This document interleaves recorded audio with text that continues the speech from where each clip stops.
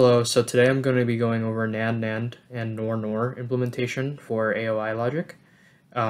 Basically what that means is we're going to be using only NAND gates or only NOR gates to implement AND, OR, in the inverter, also known as NOT.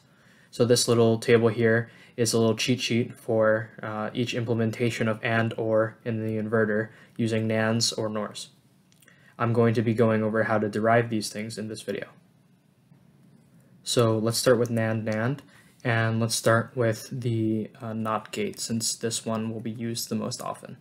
So the best way to play around with these things is basically to enter your inputs into your gate and just see what happens. But if you don't really like to do that and you would rather someone to tell you how to, this is how you would do it.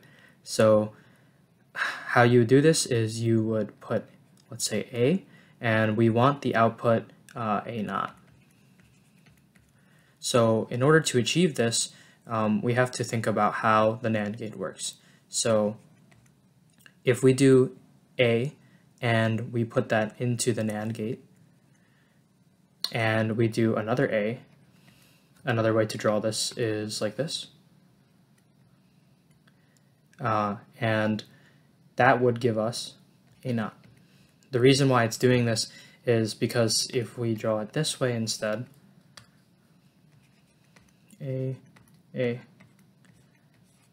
and get this, what happens is we AND our two inputs first, and then we NOT them. So what we would be getting is A, and then NOTing them, which is just equal to A naught.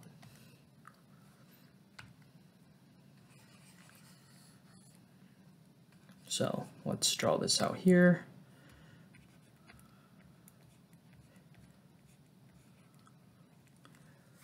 And let's do the AND now. So when we want an AND, we want something like A, B. So we expect A and B to go in separately, and we expect them to end up like this. But classically, when we just enter them into a NAND like this, we end up with A, B, not like that. So how would we get rid of this? So the idea is that we would want to basically put the bar over the top like this. But how would we achieve that? So the idea is that we would use this gate and then an inverter to achieve this. So we just went over how to do an inverter, so let's do that.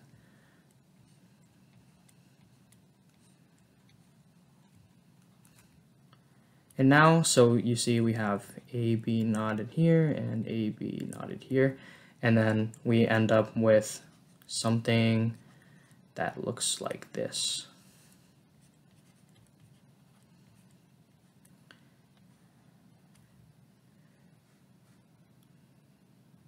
And basically that would simplify to this, which also simplifies to AB. So that's our derivation of the AND gate. So now let's do the OR gate. And if you haven't caught on the pattern by now, the OR gate would be something like AB, and we want to achieve that by basically inverting first before we put it into the NAND gate. So let's do that. So let's try to invert our A, and let's invert our B. And now let's put them into a NAND gate. So let's draw out our signals so that it can be seen easily. And now when we put those into the NAND gate, we basically get A naught, B naught, and then with a naught over the top. And when we use De Morgan's to simplify this, we get something that looks like A with the double bar, B with the double bar, and this cancels out, and we just get A plus B. So that's our derivation for NOT and an OR for NAND-NAND. So now let's do our derivation of gates for NOR-NOR, and let's start with the inverter like we did last time. The same concept applies here. What we're going to do is we're basically just going to invert the same signal, and that will yield us with something that looks like A plus A naught, which just equals to A naught. So now let's do our AND. And like last time, we instead of putting the signals into the NAND and then inverting them, we're just going to do the opposite. So this is a good way to remember it. To get the signal that you're looking for with this, so the OR, but with a NOR, you're going to put it into the NOR first, then invert, and with the NAND, you're going to put it into the NAND first and then invert. So to get the opposite signal, what you would do is you would invert first and then put it through the gate that you're looking for. So let's do that. So NOR.